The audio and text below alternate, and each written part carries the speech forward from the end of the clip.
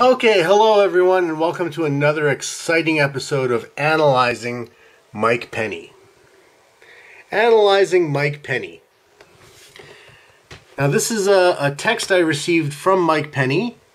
It's called Snake Postures. Snake Postures. It starts off with, Dear Tennessee Sensei. And it goes on to say, maybe the factor to consider really well could come from the second kraken in the pocket of the sea. As you can see, that's how the text begins.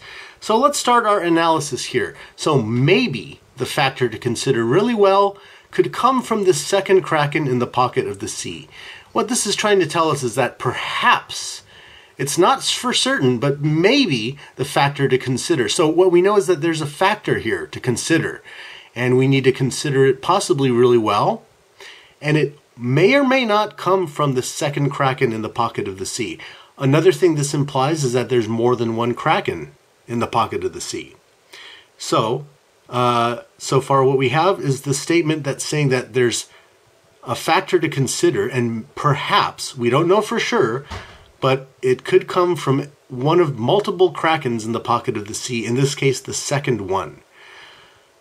It goes on to say, let's have it so that the wheat that supports slow leaks is actually a virus detector.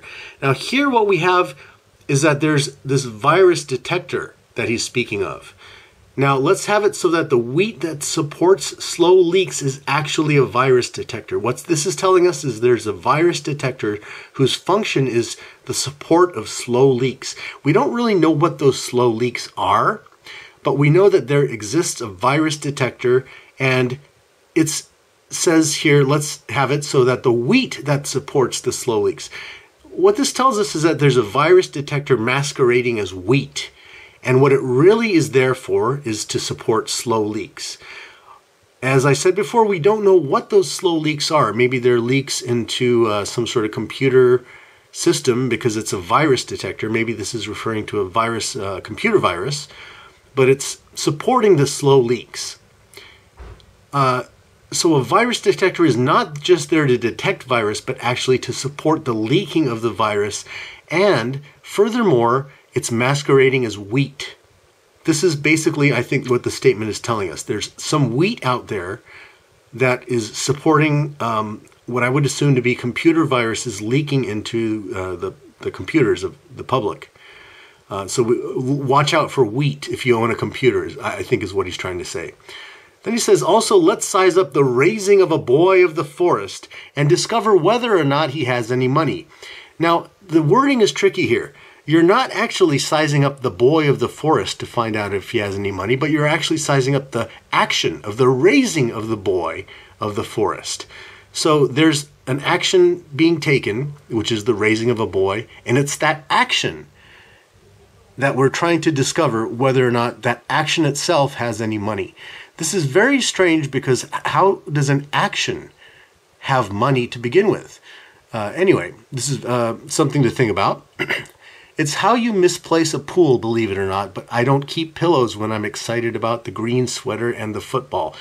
Here, what we have to point out is it's the green sweater and the football. It's not just any green sweater, not just any football, but the green sweater and the football. So there's some specific items here he's referring to. It's how you misplace a pool. So it's the action of the way, the style in which you misplace a pool. Very interesting because a pool is a very large object, mostly filled with water.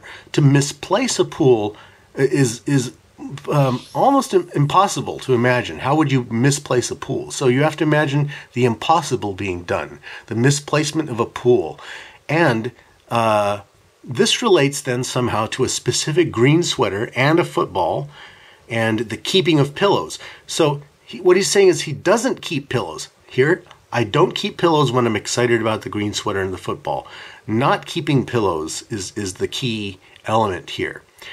So there's excitement that builds up with a specific green sweater and a specific football. And when that excitement builds up, there's no need to have pillows around.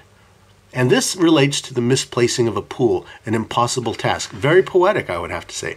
I know why the best people with beaches often summarize their children into a couple of very long discussions, but I don't know how to explain it.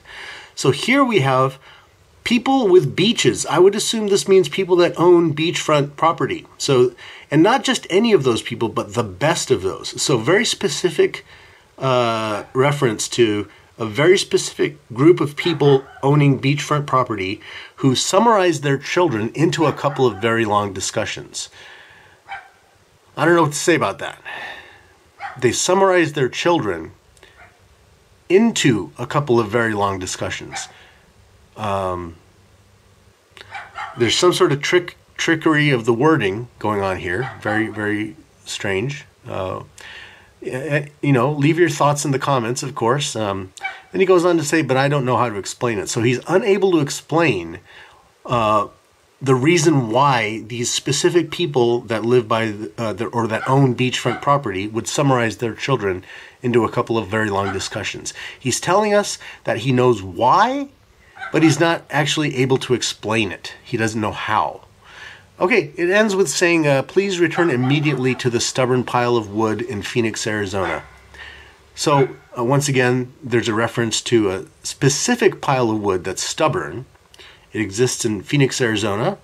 And it says, good to hear about it. Dinner Jack Star. So it's obviously something that makes him pleased to hear about it. And then he refers to Jack Star. I don't know who Jack Star is. It ends with a sincerely the hoof. The hoof. So he thinks of himself as the hoof, in other words. Very interesting stuff here. Let me know what you think, everybody.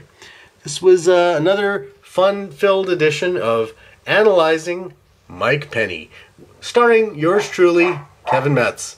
Thank you very much. Shut up, dog. Shut up. All right. Sorry, I'm just kidding. I love my dog. I would never actually tell him to shut up. Her. It's a her, actually. It's a girl dog. Sorry. I love everyone, and I hope you enjoyed this episode, this exciting episode of Analyzing Mike Penny. Thank you for watching, everyone, and be sure to check out Mike Penny, the great shamisen player. Woo!